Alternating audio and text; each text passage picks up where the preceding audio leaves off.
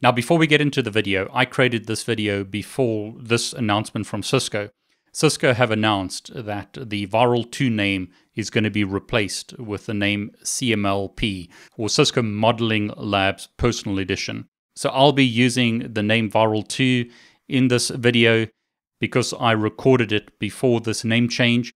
I'll probably still use that name by mistake because it'll take me a while to get used to the new name CML-P. So just be aware that I've recorded this video before the product has been released. I've got a pre-release version of Cisco VIRL or CML Personal Edition. Okay, so let's get started.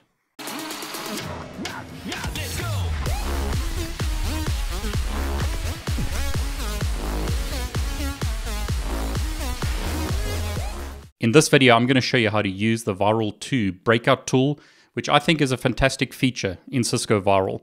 One of the things that the VIRL developers have done really well in Cisco VIRL 2 is that you only have to open port 443 on the VIRL server. In other words, you only have to permit SSL or TLS traffic to the VIRL server. You can close all other ports on your firewalls and only permit that one port. But how do I telnet, as an example, or SSH from this Windows computer to my VIRL server if I've locked down all the ports except port 443? Well, that's where this local breakout tool gets used. What it allows me to do basically is set up PuTTY sessions, so telnet sessions, to a local proxy server running on my laptop, and then that proxies or tunnels the session to the VIRL server using TLS. So in this example, I'm running the Cisco VIRL server on my Mac within VMware Fusion.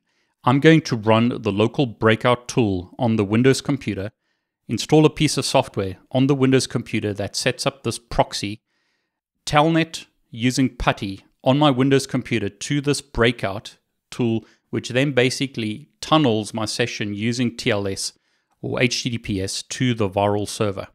So I can load this VIRL server on a server somewhere or in the cloud, and all I need to permit is port 443 to that VIRL server.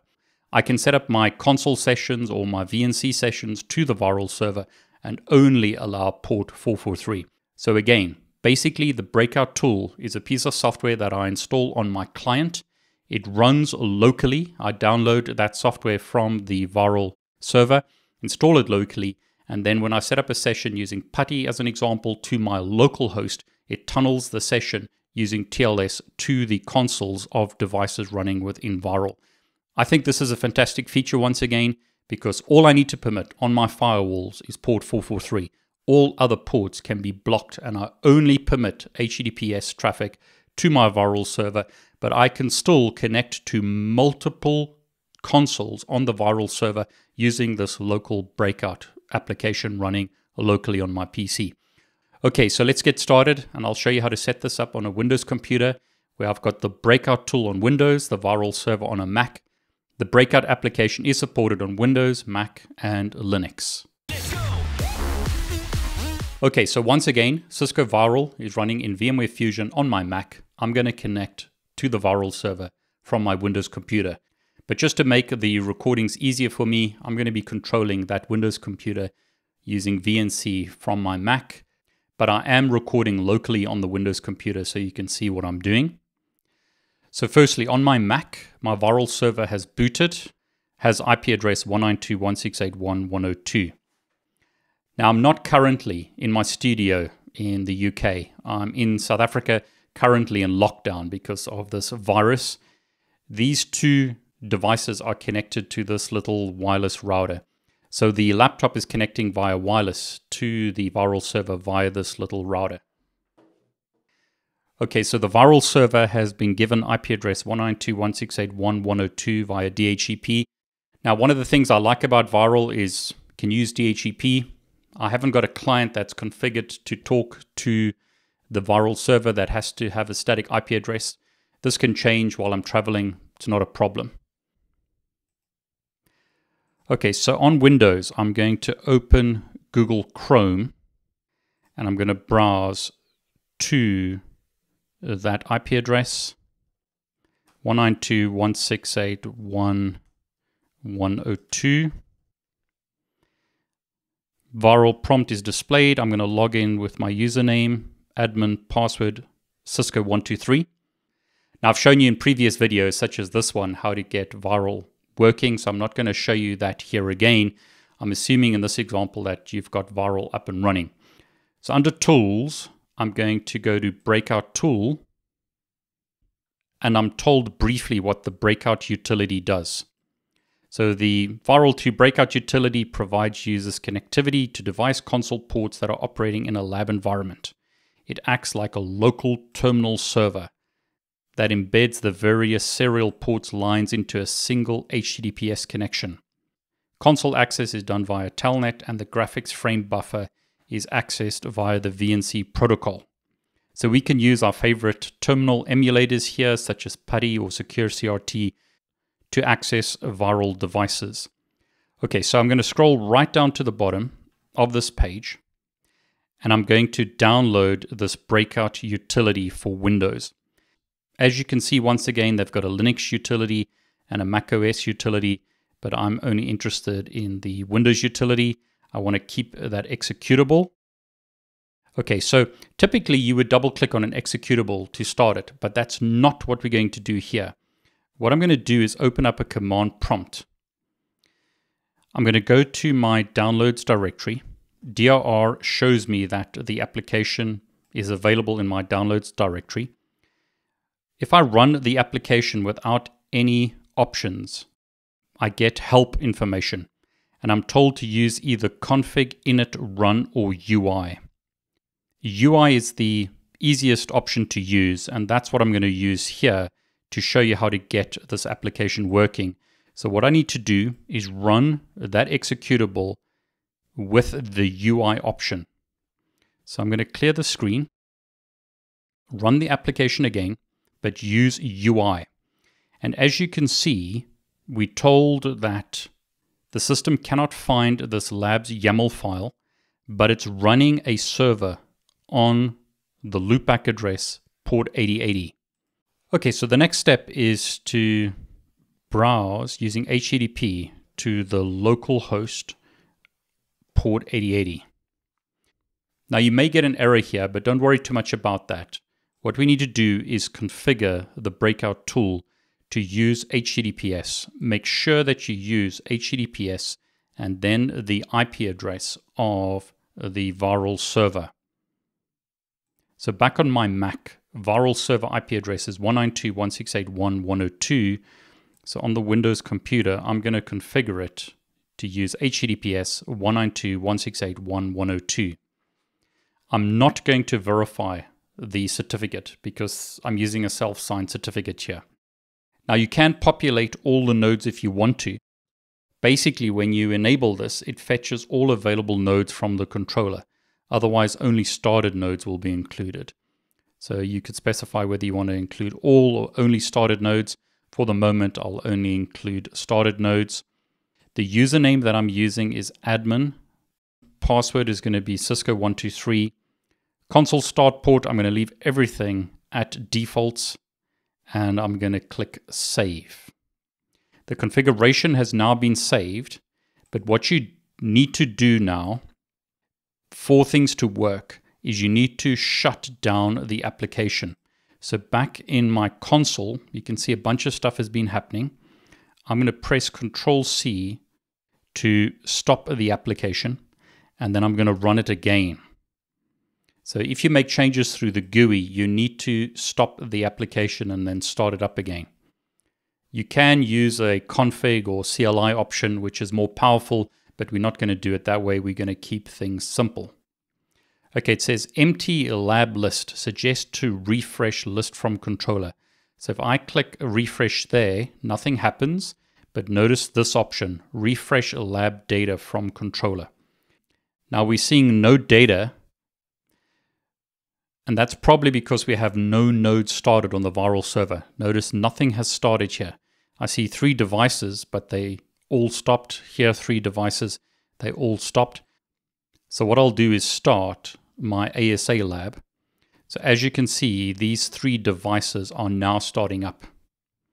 So back on the Breakout tool, if I press refresh, okay, so I can see my ASA lab This is the ID. Here's the title. I need to enable the lab, so make sure you click on this, and then you can click on the lab. I can see that this serial port is connected, this serial port is connected, and this serial port is connected. I can see the port numbers that I need to use to access the devices. I can see those port numbers are enabled. So all I need to do now is open up PuTTY or my favorite terminal emulation application. So you could use Secure CRT for this if you wanted to, but I'll just use PuTTY to make it simple. And all I need to do now is connect to localhost, so my local computer, using telnet on port 9000. So that's the port that should connect me to my Cisco ASA. I'm going to click open. And notice when I press enter, I've connected to the ASA running in Cisco VIRL. Now, just to prove the point, I'm going to jump back to my Mac. So on my Mac, I'm going to open Chrome.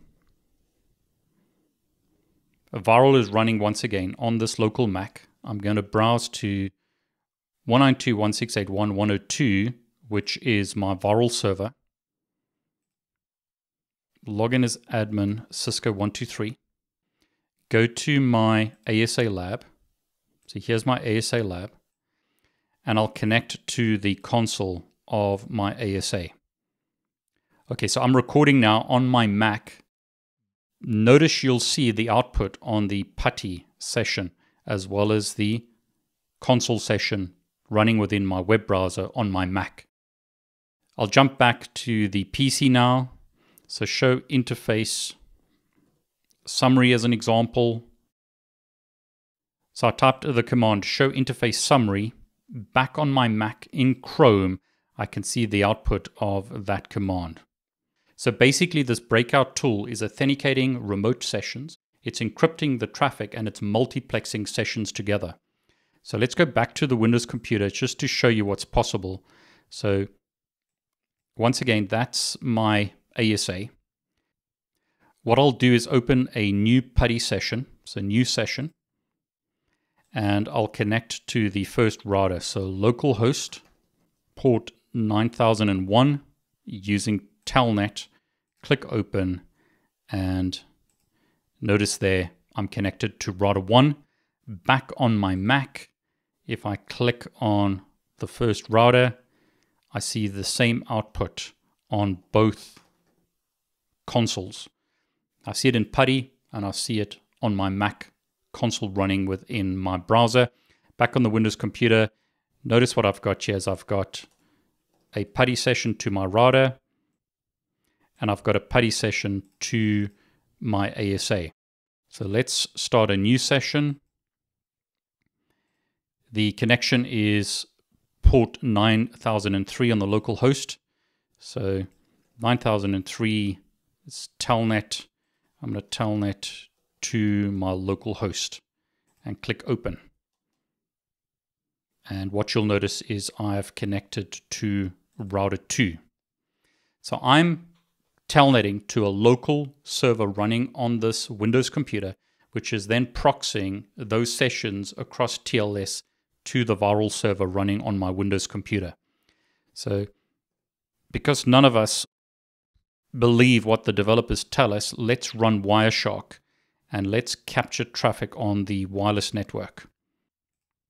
So Wi-Fi network, let's see if we can see telnet traffic. Notice there's no telnet traffic, even though I'm telnetting to this router on Cisco VIRL. So I could type my passwords, etc. That information is hidden because it's not using telnet.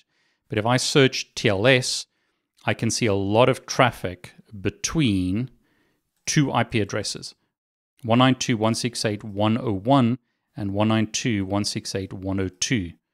So I can see all this traffic going between these two IP addresses. We can see it's transport layer security, TLS 1.2. Traffic is encrypted, however, HTTP over TLS, all of this is encrypted. So I can't see the actual traffic here. It's been encrypted from that PC to this PC, And just to prove it once again, notice the Windows computer has IP address 192.168.1.101. And if I jump back to my VIRL interface, IP address is 192.168.1.101. So it's doing what it's supposed to be doing. Another test we can do is let's stop the breakout tool.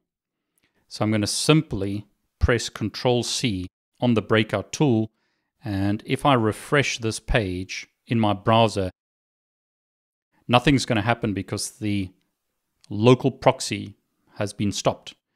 And on my PuTTY sessions, notice I'm losing my PuTTY sessions. PuTTY sessions are disconnected. I've lost my connections to the VIRL devices because I've closed or stopped the local breakout tool. Now I can still access devices directly using my web browser. So I could open up a console and go and access the devices through my web browser. But if you want to use an application such as Secure CRT or Solar PuTTY where you can have multiple tabs, then the local breakout tool is great. It allows you to access the devices in your VIRL server using TLS or HTTPS, using a local application such as Secure CRT or Solar PuTTY. So basically, once again, you're telnetting to a local proxy server, which then tunnels your traffic using TLS across the internet or whatever link you're using to get you to your VIRL server. Okay, so I'm hoping you enjoyed this demonstration. If you did, please consider subscribing to my YouTube channel. Please like this video and please click on the bell to get notifications when I post a new video. I'm David Bombal. I want to wish you all the very best.